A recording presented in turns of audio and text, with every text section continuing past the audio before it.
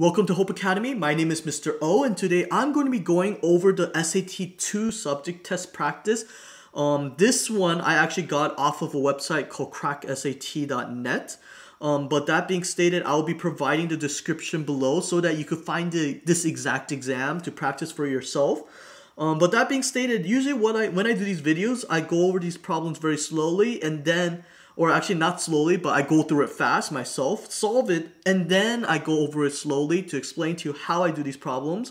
And I usually do them several at a time so that you guys could sort of, watch specific problems if needed. But that being stated, I'm going to go ahead and do numbers specifically 1 through 3 today and explain to you how I was able to do the problem so quickly afterwards. So I'm going to go ahead and get started. So for number 1, number 1 states this. Okay. Oh. Okay.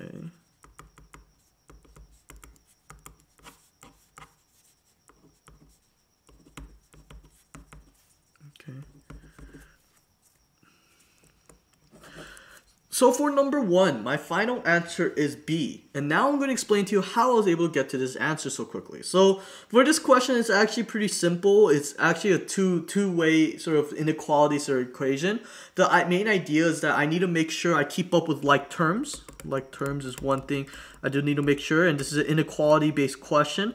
And the main idea behind this is that what I just did was I first got the equations, rewrote the equations. Afterwards, I moved all the r's to one side, moved all the s's to the other side, and simplified whatever the equations could be. And eventually, I got 0 is greater than 2 times s. So I divided by 2, because 0 divided by 2 will be 0, but s will stay the same. So 0 is greater than s. In this format right here, you gotta be careful to make sure that 0 is the greater value, not the s. And thus why it's not E, because they're saying the s is greater, but B is going to tell you that. And thus how I was able to get to the answer for number 1. So now to continue, number 2.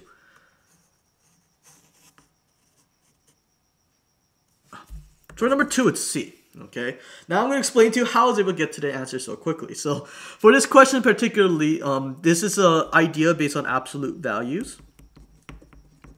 And the idea behind absolute values is the fact that when I plug in any values into an absolute value, the output that comes out of the absolute value will always be of a positive value, because the idea behind absolute values is about distance. It's about the space that exists. So for example, if I was talking to a friend and I was saying, oh, I went 3 miles this way or 2 miles that way, I'm never going to tell a person that I went -2 miles, because distance is not something that could be measured that has a negative or a positive attribute. That being stated, because this was an absolute value, I knew right off that if f of x, when does f of x equals to f of negative x, no matter what I plug into negative x into here, it's still going to come out as x. Just as much as whatever value, absolute value of x comes into there, will come out as x. And so that's why for that scenario, I knew right off C, all real possible values of x is going to be the correct answer. So for my final answer, 2 is C. Now to continue on to number 3. So number 3 says this. Okay.